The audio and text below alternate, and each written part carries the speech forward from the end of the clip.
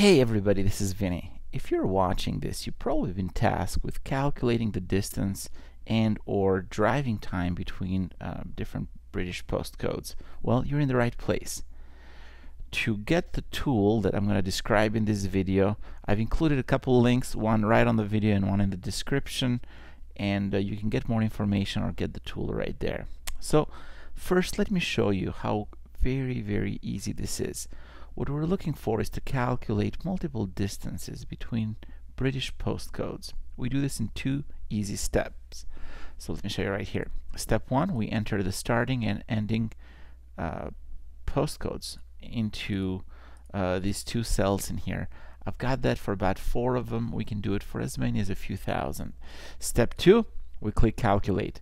As we see, the results start to populate and also the driving time in minutes and hours. And that's it. You can do thousands and thousands of calculations, obviously instead of just the 4 that I showed you for ease of showing.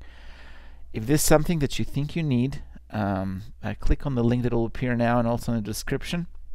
I know your time is very precious, just like mine is, and I'm glad to automate some of this tedious work for you. Thank you.